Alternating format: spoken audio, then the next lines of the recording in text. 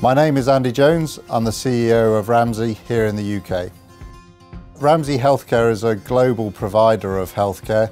We operate in 11 countries, employing 77,000 staff, and incredibly we look after over 8 million patients a year. Ramsay Healthcare has been here in the UK for the last 12 years. We've now become the #1 provider for NHS services, which means that GPs are able to choose Ramsay hospitals to refer their patients for high quality healthcare. So Ramsay has got a long-standing set of values called the Ramsay Way. They really define who we are as an organisation, how we work together, how we look after patients, and ultimately it's all about people caring for people. We're very proud of the services that we provide, and that's largely due to teamwork and our staff. The difference that this makes for patients is really high quality healthcare in all of our hospitals and facilities. We've got an absolutely fantastic programme called Speaking Up for Safety.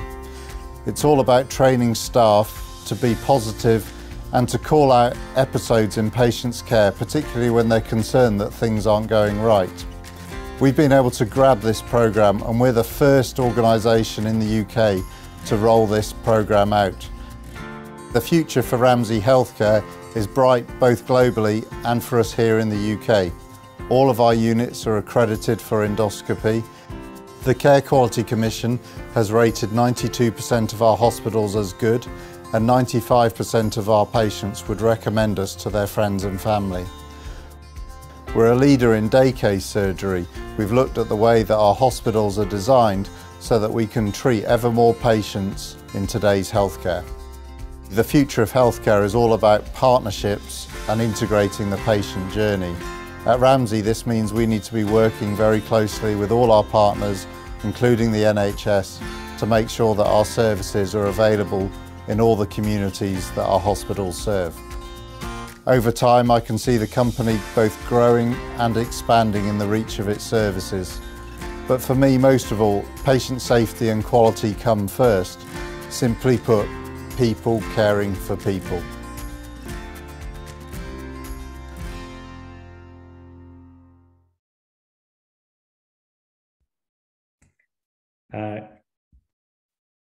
Good evening, everyone. Welcome to tonight's BOFAS Lectures of Distinction on Sports Injuries Around the Ankle. My name is Yasser Ghani, and I'll be your moderator tonight.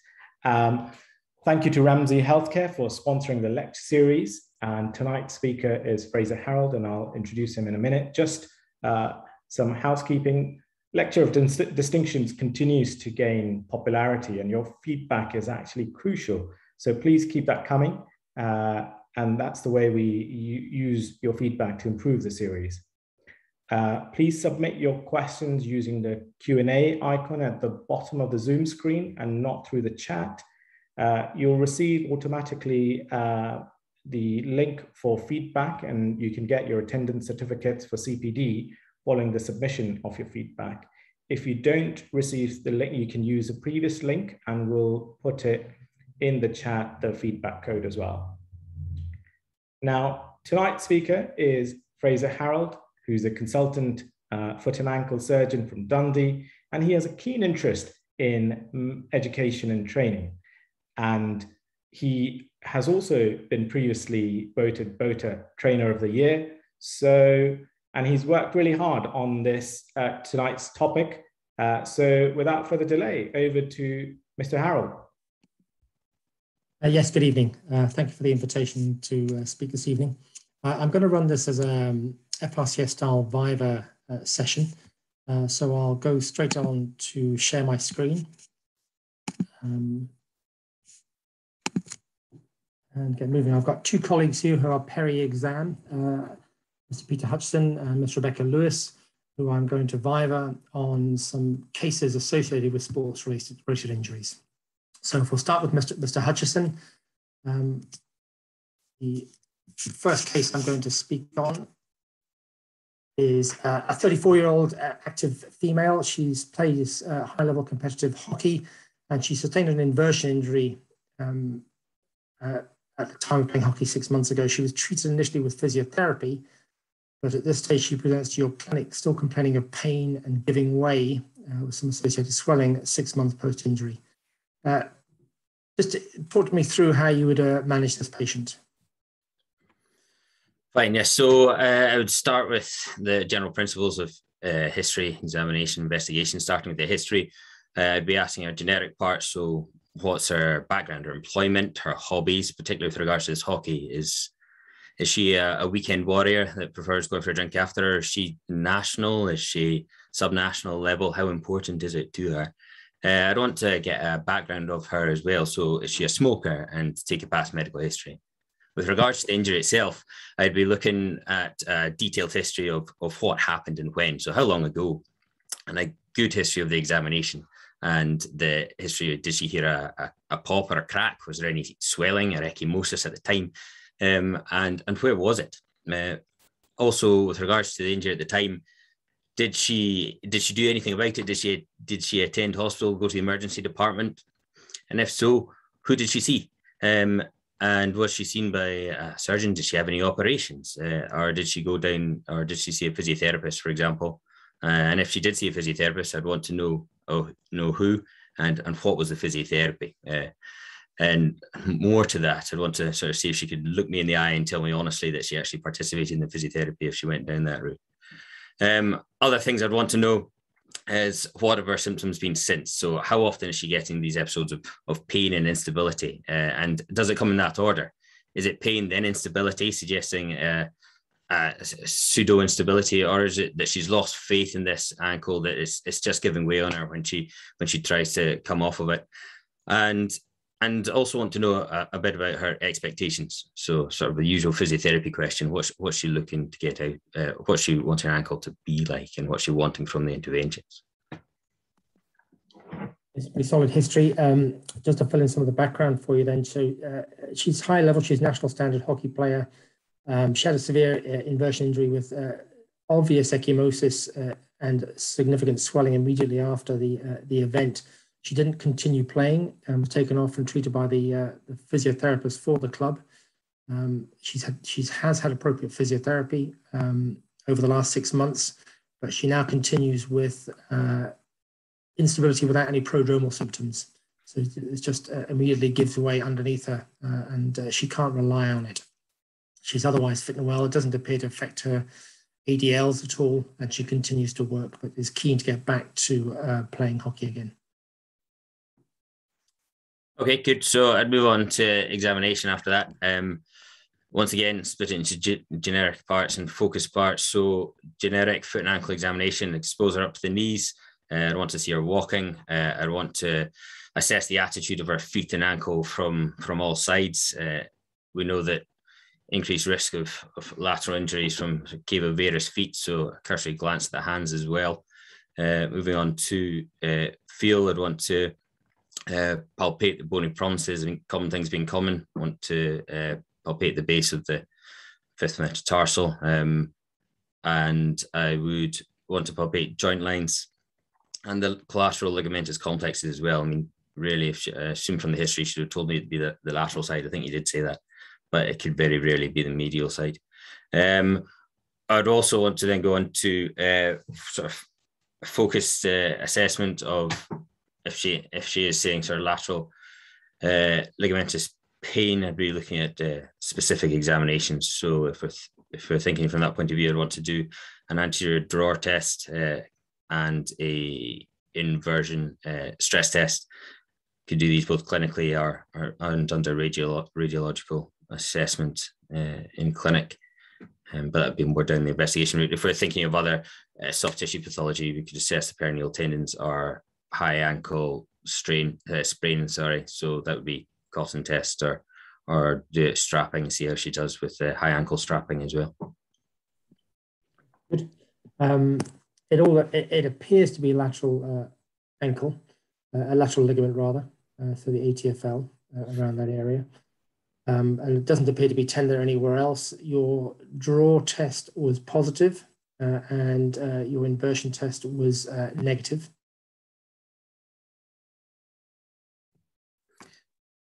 So that would make me suspicious that it was her anterior talofibular ligament that had gone, and therefore I would want to move on to imaging.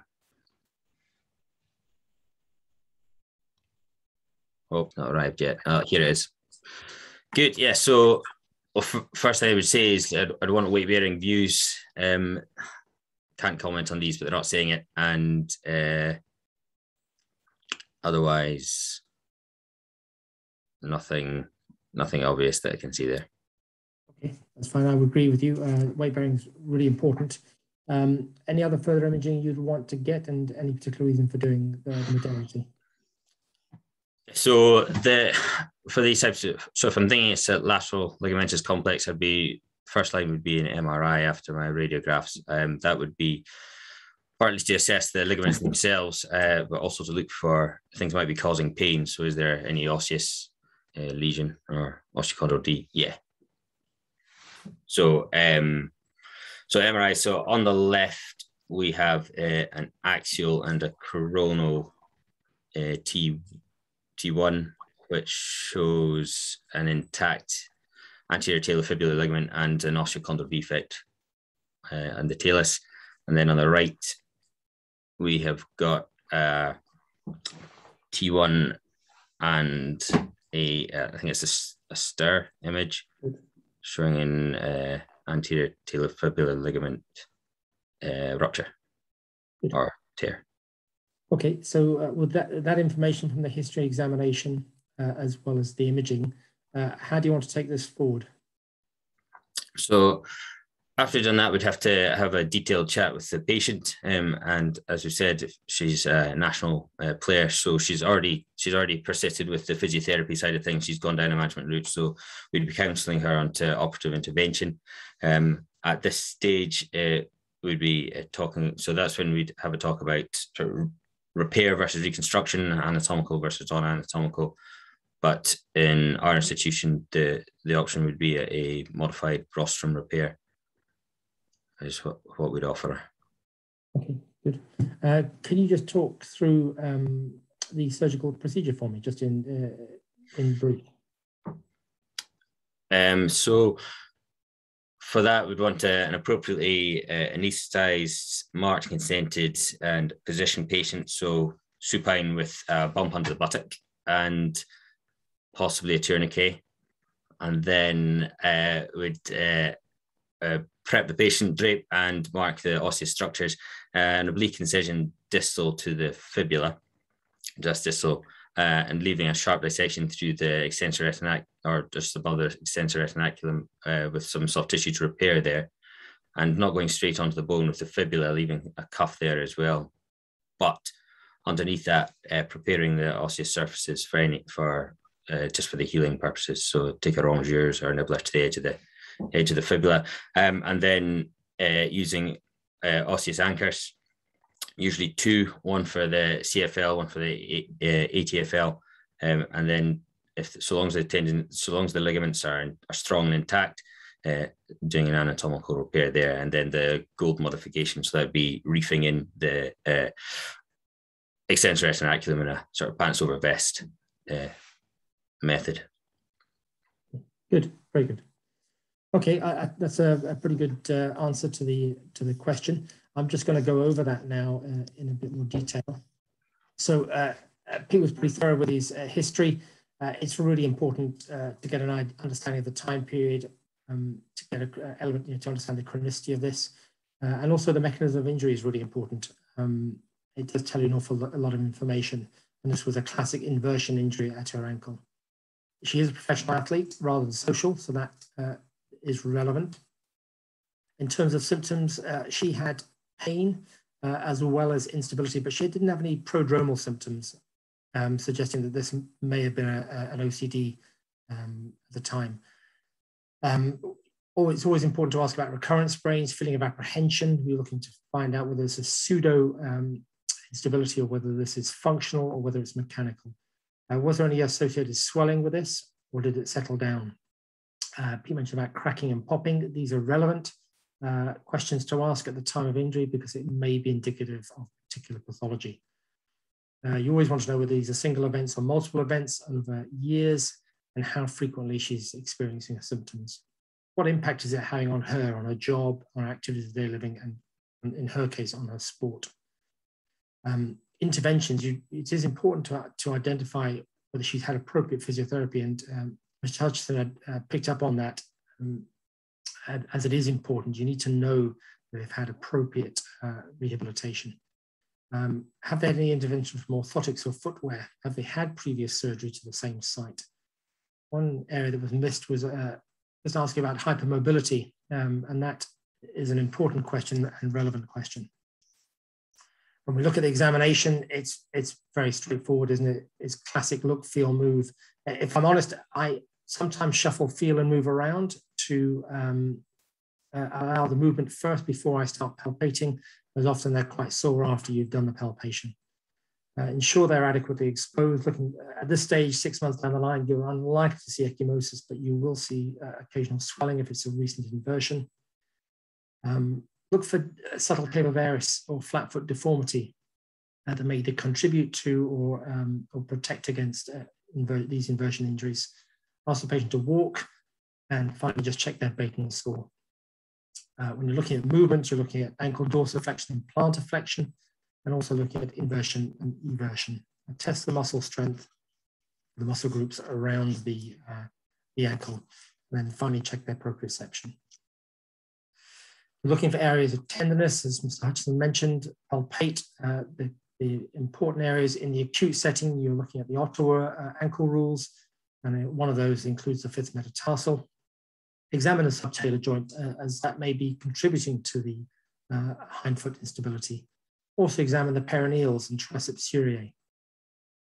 Mr. Hutchinson mentioned about the palpating the AI-TFL. That's important in syndesmotic injuries, as the mechanism is very similar in terms of injury. And then Malloy's impingement tests are also relevant, as these can provide prodromal symptoms for what we call pseudo-instability. And then finally, the stress tests that he mentioned are the anterior draw and inversion. X-rays are important, and just to reiterate, weight-bearing X-rays ideally. Stress views, if you can get them in the clinic, they're very useful. I tend to do them preoperatively once I'm sure I've got the right diagnosis. I routinely do arrange an MRI scan, and I'm looking for those OCDs that are not seen on plain film, and up to 50% of that are missed on X-rays. And I'm also looking for anything that suggests to me that there may be pseudo-instability from other pathology within the foot and ankle. Just keep in mind, though, it's relatively low sensitivity and specificity for ligament injury when it's compared to ultrasound, and that because of the obliquity of the view relative to the axial views of the MRI scan. In terms of surgical management, as has already been mentioned, we look at anatomical reconstruction for ruptured ligaments, and this is a simple process of imbrication of the ligament, reattaching a fragment to the bone, a pants over vest style suture to each other. The data is pretty good on these. Most of the studies are retrospective comparative studies, but they do suggest that the anatomical reconstructions provide superior results in the long term. And you can consent the patient for an excellent result in around 80% of cases. Non-anatomic reconstructions are generally reserved for revision surgery, but I think the general consensus is, and my own practice reflects this, that if it does recur again, I tend to revise the rostrum and will obviously put the Gould modification in as well. So some key points here: detailed documented history and examination, as well as appropriate investigations, are critical. You need to confirm whether this is mechanical or functional instability or potentially pseudo-instability associated with another localized pathology. It's critical that they have appropriate physiotherapy, and if you have any doubt at all, I would advise on referring them to a good physiotherapist who will put them through their paces. If it's purely pain they're experiencing, and i.e. pseudo-instability, then in 75% of cases, arthroscopy alone can be effective in managing those symptoms, and not that they don't require a rostrum or a reconstruction. However, If you've got obvious mechanical instability, then you proceed with the reconstruction. I would normally do an EUA first with a documented on X-ray, and then proceed to an arthroscopy. And I think there's always value in undertaking arthroscopy prior to the rostrum to look for any evidence of arthrofibrosis or any lesions that are not always picked up on MR or in the clinical history that will improve the outcome. Rostrum remains the gold standard. You should have an awareness of both anatomic and non-anatomic reconstruction. And I would expect you to have a decent understanding of the surgical technique. Here are a couple of key papers I think are worth looking at. Jay Hurtle's paper, looking at some of the basic science of it. And then there's a very good consensus on chronic ankle instability, which provides a lot of the literature in a summarized form. Okay, we're going to move on now to Miss Lewis. I'm going to give her a very similar, in fact, same scenario. And I'm just going to ask she can approach the same problem. So a 34-year-old national standard hockey player. What's your approach to the management of this patient in your clinic? So it'd be much the same as Pete. So in the first instance, I'd want to take a detailed history. So I'd want to know more about the mechanism of injury, whether she knows what position her foot was in at the time of the injury and what the forces at play were, whether it's been an inversion or twisting injury, whether there was any kind of sensation of a snap, or whether she sustained a fracture at the same time, at the time of the injury, what treatment she had initially, whether she attended A&E for an X-ray or whether she just managed it with RICE protocol at home. Want to know how frequently the episodes are occurring, and I'd want to know, as Pete alluded to in the last case, whether she's getting pain and then an episode of instability, or whether it's unstable and then becomes painful. I'd want to know whether there was any initial swelling and the location of that. And I'd want to take a bit more of a detailed social history. So I want to know about what level she plays hockey at, what her expectations are of her, what outcome she wants from the treatment of her ankle, whether she has an expectation that she'll get back to playing hockey, or whether she's hung up her boots following this injury.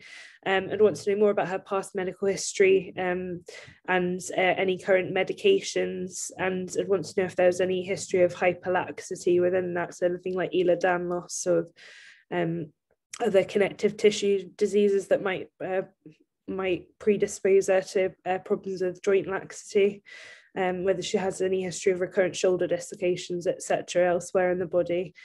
What else do I want to know? That's probably enough. What her occupation is, whether this is having an effect on her ADLs and her occupational status. Okay, good. So I'll the background is very similar. She's a national standard hockey player, fit and well, no past medical history of note. She describes at the time of a crack, or sort of a popping sound when she inverted her ankle. She was initially assessed by the physiotherapist and taken off the pitch. She did get a plain film done at the time of injury in the emergency department based on the Ottawa ankle rules, but they didn't identify anything, and she had a formal rehab with physiotherapy, but has continued to experience what she describes as clicking and subsequent giving way of her ankle. At 6 months down the line, she's been able to manage her day-to-day life and her job, but she's been unable to return to her sport because of ongoing pain. Okay. Fine. So she's got ongoing instability and then pain by the sounds of things.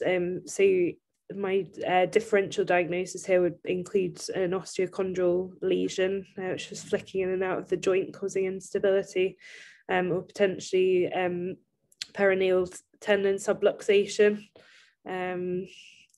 So she's already had an X-ray which didn't show a fracture, so this was high ankle sprain potentially. Again, lateral ankle instability is a potential diagnosis, although with a history of a crack, that seems less likely. Okay, so just talk me through your examination again. So examinations, I'd want to get her to walk, see what her normal gait cycle's like, looking for the normal positioning of her feet, whether she's got a tendency towards cavus or varus feet, looking for any obvious swellings, although we're 6 months down the line, so I wouldn't necessarily expect to see swelling or ecchymosis at this time. She may be able to reproduce the symptoms that she's getting, so reproduce her instability. So if she's able to do that, I'd get her to do that. And then I'd be wanting to assess the range of movement. So I'd firstly be assessing her active range of movement and then move on to passive range of movement of the ankle joint, midfoot, hindfoot. From there, I'd be wanting to move on to assess the power.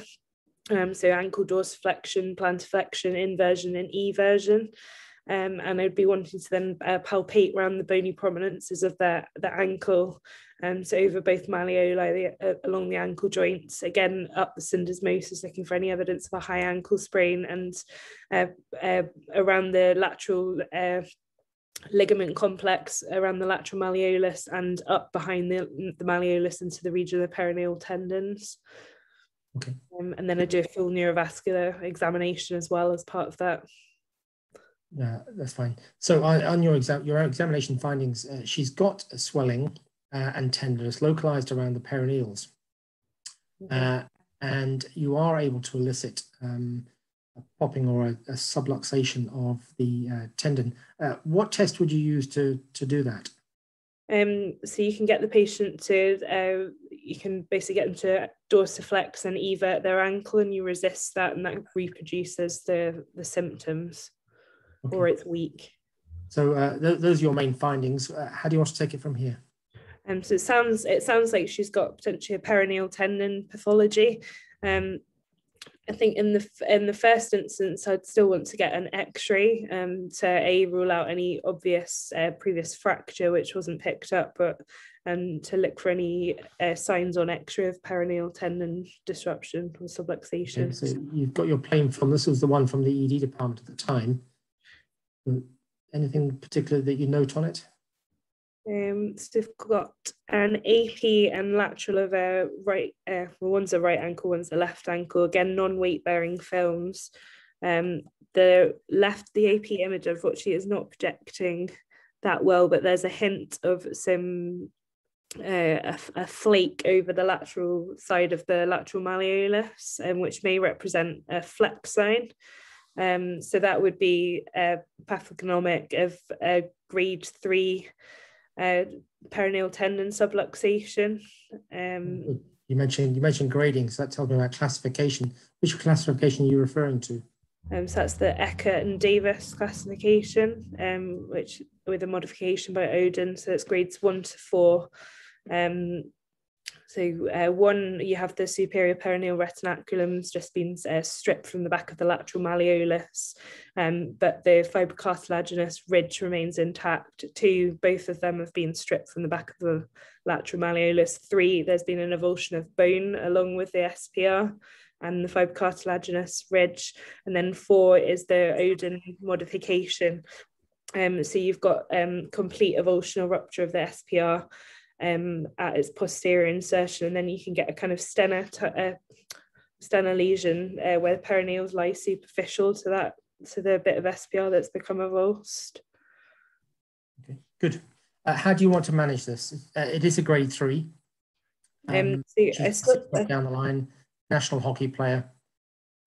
So she's already failed a trial of conservative management, although with the Montgomery ruling, you'd still need to discuss further conservative options with her, which again would be physiotherapy and potentially a period of immobilization. But about 50% of them will fail conservative management. She already sort of falls into that category. So you'd be moving towards surgical repair of that avulsed fragment in this superior peroneal retinaculum, but you'd also increase the size of the groove, the retrofibular groove, to deepen that to try and reduce the chance of it resubluxing. Good, well done. Excellent, okay. Thanks very much, Ms. Lewis. Thanks. So one of the other things that we didn't mention, I'll come back to that shortly, but I'll just go through the history. I'm not going to repeat this again, but it's quite obvious that the history is critical, and it's obviously identical for the last two cases that we've discussed. I'm not going to go through this in detail again, but it's there for you to look at. Examination is exactly the same. We are looking for all the detail for the posterolateral hind foot. I've also put in there the Ottawa rules. That really applies in the acute setting. You assume at 6 months that these wouldn't be applicable. But I think if you see a patient in the acute setting, you're obliged to undertake the Ottawa ankle rules. So in this case, the specifics of the examination was really around the perineals. And as Lewis had mentioned, it's this resisted eversion and dorsiflexion that precipitates the subluxation of peroneus longus. And in this case, you can see it in the image on the right. So weight-bearing films, plain X-rays are useful. If you were doing it acutely, she would have had posterolateral fibular pain, and therefore you'd have been obliged to arrange a plain film. And in this case, you can see this more obviously in this image, the flex sign, which suggests this is a grade 3 retinacular injury that's resulted in the chronic subluxation of her peroneal tendons. It's dealer's choice, really. You have the option of either a dynamic ultrasound or MRI scan. In my practice, we have a very good group of radiologists who are happy to undertake ultrasound. It's cheap, easy and readily available from our perspective compared to MRI. And in this case, you can see the obviously subluxed peroneus longus tendon with an interruption to the retinaculum. So let's look a little bit about look at the function and epidemiology of this condition. So as Ms. Lewis has already mentioned in the examination, which was identifying the pathology, it is a foot everter and pronator, and is the primary everter and pronator of the feet. The perineals comprise the lateral compartment of the leg, and the tendons come off relatively close to the fibula with the peroneus brevis. Occasionally the muscle belly will extend down into the retinacular region and can be the cause of some pathology. With regard to peroneus longus, it's a secondary foot plantar flexor as it moves around from the cuboid across, inserting into the base of the first metatarsal and medial cuneiform. Both these tendons are important as dynamic stabilizers of the ankle joint. And of course, this is why it's part of this pathology that we're looking at ankle instability and peroneal pathology. With regard to pathology, it represents only 0.3 to 0.5% of ankle injuries, but if you think there may be 20-odd thousand in the USA, 20-odd thousand ankle injuries, you suddenly appreciate that actually there's a fair bit of, there's a fair chance that there will be some peroneal pathology associated with these injuries. I'm just going to move my screen across. It's commonly associated with sports, particularly rapidly changing sports associated with rapidly changing direction and deceleration, such as rugby, football, hockey, and tennis and squash. There is an association with anatomical variance. This can include the peroneal groove. In around 80% of the occasions, the peroneal groove is concave, but there are a small proportion that are both that are either convex or just flat. And there has been some suggestion that these do contribute to associated peroneal pathology. So how does it happen? As Ms. Lewis has identified, it's forced ankle dorsiflexion and eversion. Eversion all associated with resisted, so it's really when you're turning on your ankle. It can, obviously, there can be some associated pathology such as a subtle cavernous foot that can contribute to the symptoms too, and this increases the risk of injury to the lateral structures. Broadly, we're looking at pathology in the peroneals include tendinopathy, tears, ruptures, and peroneal tendon subluxation. So Ms. Lewis had mentioned about the grading system by Eckhart and Davis. That's described in the 4 boxes on the left. from grades 1 to 4. Odin added the 4th classification of this kind of steno-style lesion, and I'll leave you at leisure to look at the other 3. The top diagram reflects the normal anatomy, in which peroneus brevis is 1, peroneus longus is 2. You've got the retinaculum in R, and F is the fibrocartilaginous lip, that basically increases the depth of the groove. It's equivalent to something like the labrum on a glenoid. Just for completeness, I've included Rakin's classification of peroneal pathology, which includes the slippage of peroneus longus, or the exchange really of the position of peroneus longus and peroneus brevis, where longus is adjacent to the groove and peroneus brevis slips to the posterior aspect of it. This can occasionally be associated with a split in the brevis tendon that results in longus passing between the 2 slips. There are some folk in the literature that suggest this actually is really a great alternative version of a grade 1 injury. So clinical decision making, as Ms. Lewis has done well, this is really involves a detailed documented history and examination with appropriate investigations. You're looking for a diagnosis of peroneal pathology, and in some of these are tendinopathy, tears, ruptures, and in this case, a grade 3 peroneal subluxation. I put, just for completeness, you can also get os-peroneum syndrome and also hypertrophy of the peroneal tubercle as other causes of potential pathology. The important questions to ask are these acute or chronic injuries, as it does impact on decision making? Is this a high-level athlete or a non-athlete? So, conservative management. In the initial setting, if you're dealing with a low-demand individual in the acute setting, it would be reasonable to offer the option of conservative management, with around about between 38 and 57% is quoted in the literature, so around 50% success rate. But this would not be regarded as satisfactory for anybody who's doing any high-level sport. In brief, the management for these are 2 weeks in cast, non-weight bearing. We then convert to a boot, which you can weight bear in with active range of movement, and then commence on the strength and proprioception work. And it can take up to around about 3 months to fully recover from. For those who are high demand and where they are chronic injuries, and I use the term chronic carefully because there's really no classification for this for chronicity. We've looked at it from 2 weeks up to 6 months. And I think most would agree at around the 6-month mark, if you've exhausted conservative measures, that would be regarded as a chronic injury.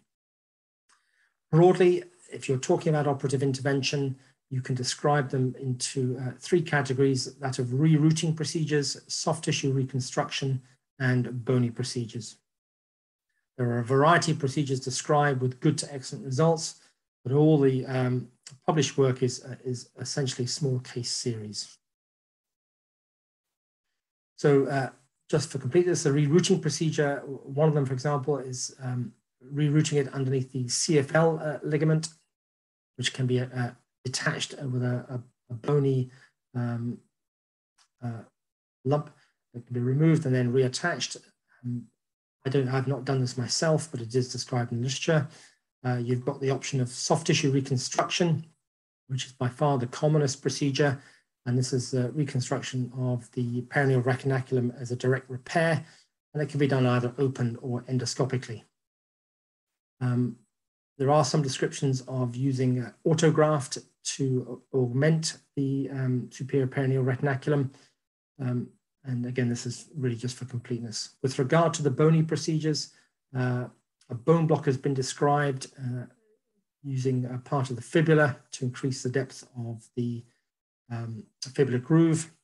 But the commonest description now is that of fibular groove deepening, which can either be done with a burr or with a small osteotome, and it can be done either open or endoscopically. The general consensus is, for those who are relatively low demand, a simple superficial peroneal retinacular repair And for those who are high-level athletes, it should also go in combination with groove deepening. It's important to know, obviously, particularly when you're dealing with chronic injuries, that you may well have to manage some of the associated pathology that's present.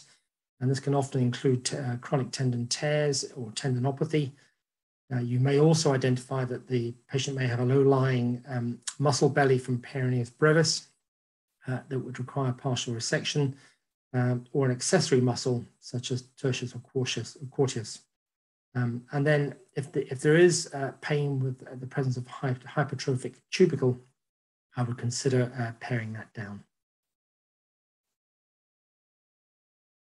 I'm going to touch briefly on peroneal tears just for completeness. These exist in around 11 to 38% in the general population, of which the majority of these are asymptomatic, but we're not absolutely certain, as this work was based on a cadaveric series. The consensus is if they're symptomatic, then you can offer debridement and tubularization. If the tear is less than 50%, this is effective. And this number is rather an arbitrary number, and it's based on no science at all. And I would tend to use the rule: if I can pull the tendon and it allows it to move, and it doesn't completely rupture, then I'll consider debridement and tubularization. If it is not repairable, it is ruptured, then you can consider autograft from hamstring, or consider a tenodesis with peroneus longus to peroneus brevis. The consensus generally is that the reverse is not as effective, as it will impact on the biomechanics of the foot. I've got some key papers here just to highlight some of the problems. So I think it's well worth looking at the consensus statement on peroneal tendon pathologies led by Van Dyke. And the two papers below are good review articles, particularly on peroneal subluxation. I'll just check with the moderator. I've got one more question, but I suspect we're going to run out of time. It's an identical pathology, but this is looking at high ankle sprains. I'm not going to torture my colleagues anymore with exam questions. Yes, are you happy for us to continue with this talk? Yeah, I think so. Yeah, we have time. Good. So exactly the same history is described. I think it's interesting that the peroneal pathology and the high ankle sprain both have exactly the same mechanism of injury. And therefore, you should have a high index of suspicion for picking this up. And in this case, you can see on the plane radiograph on the right that there's an element of talar shift. And there is certainly an increased space between the fibula and tibia at the incisura. An MRI scan is very useful for identifying this pathology. And in this case, you can see the AITFL is disrupted, and you've got this ring of fire sign, which is basically fluid escaping up through the ruptured ligamentous structure. So I'll briefly look at ankle sprains just for completeness. As I said, the examination, the history, the examination, and the investigations are pretty much identical to the other pathologies. With this pathology, again, it links in with ankle sprains, as does the peroneal pathology. It can occur in up to 16% of ankle sprains in athletes. It can be even higher. It's generally associated with the AITFL and rarely the posterior structures. As you're aware from your trauma experience, up to 30% of ABB fractures will have some element of disruption to the syndesmosis. And in those that are Weber Cs or high ankle fractures, it's as high as 70%.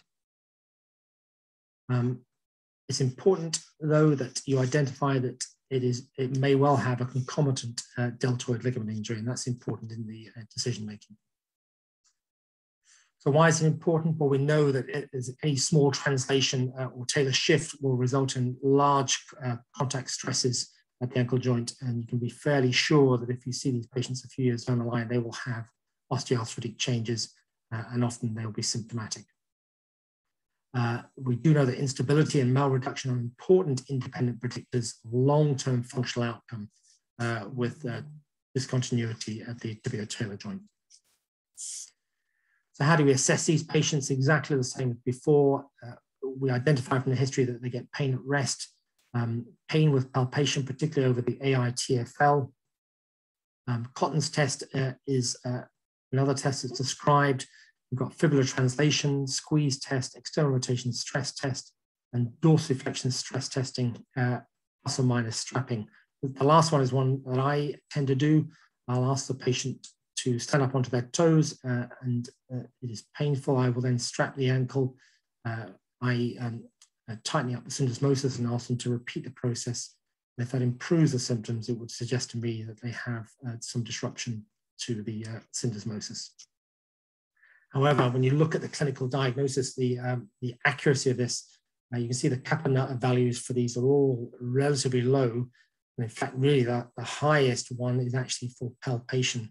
So that's going to be one of your key diagnostic tools is actually looking at direct palpation. So plain X-rays, are they useful? Well, they are when you get the one I've just shown you, which gives you a frank diastasis. It's fairly obvious there in that one with Taylor shift. It's important you get a weight-bearing view, both AP and lateral, as well as a mortise view. Stress views are helpful, but always often difficult in our clinic to get them. I think they tend to be unreliable in particularly occult injuries, and certainly some studies suggest that it's only 43% sensitivity. But if you do get diastasis, it's 100% specific. It will obviously matter in terms of position of the foot. CT is another useful adjunct, but it's never proven to be 100% effective. Obviously, the thing we don't have is weight-bearing CT in the majority of NHS practice, but it's something that may come out to prove to be a useful tool. It doesn't identify any of the soft tissue pathology either. So then we come to MRI scan, and these tend to be 100% sensitive, 93 to 100% specific, and fairly accurate for identifying the pathology. Jim Calder published a paper in 2017 looking at this broken ring of fire, which, although has a sensitivity of only just under 50%, if it is identified as, if it does occur, then it's specific for 100% for a syndesmotic injury. And I think it's a useful adjunct in the acute setting, but obviously if you see these patients chronically, you're unlikely to get this on the MRI scan. So arthroscopy, well, that's also a validated tool to identify the syndesmotic injury. You can see it directly, as you can see in the current image. And normally you should be able to get a 3mm scope in the syndesmotic recess. Sorry, you can't get into the recess. But in those that are unstable, you get what we call a drive-through test, where you can push the scope up into the gutter and it will take it comfortably. And in these cases, it is likely to be unstable. So how do we classify these? Well, actually, there are a lot of different classifications. This is one example, which is the West Point, the one that most of us will know about. The grade 1s are mild sprains or a tear to the AITFL with no instability of the ankle and no obvious diastasis. The grade 3s are complete injuries with disruption to all the ligaments, including the deltoid, and this results in instability and diastasis. And then you've got this area, the grade 2 injuries, which are more difficult to discern, and these are injuries to the AITFL with a partial tear to the interosseous ligament and slight instability, but no obvious diastasis. And this is the group that's the most challenging group to manage. For the grade 1s, they're fairly straightforward. They're managed conservatively. And for those that are grade 3, it's again straightforward as operative intervention. So again, Calder has put this classification together nicely with encompassing arthroscopy to identify the pathology. And in his case, in a grade 2A injury, you have a stable structure with normal deltoid ligament, negative squeeze test, and only a possible AITFL injury. These can be managed conservatively as the talus is stable. But for those that are grade 2B, which are here defines as dynamically unstable. There is an obvious deltoid injury, positive squeeze test, but the PI-TFL may be intact. In these cases, he considered arthroscopic assessment. If it's unstable, he would proceed on to stabilization. As I've just mentioned, that's what we're doing. With regard to the management surgically, it's dealer's choice. Debridement and reconstruction are the primary choices. There are lots of others described in literature: frames, bisorbal screws, suture loops, endo buttons, screw fixation, tight ropes. There are many of them, but there's no consensus on it. So in summary, you can see that there are 3 different pathologies here with a very similar history and presentation. And this means that the history and examination are really important with appropriate investigations. Also be aware that you can get coexistent pathologies, such as perineal pathology associated with the lateral ATFL ligament injury. And also you can get high ankle sprains associated with the ankle inversion injuries, as well as perineal pathology. Management is based on the clinical findings and the investigations, and obviously it's in the context of patient-related factors. Thank you.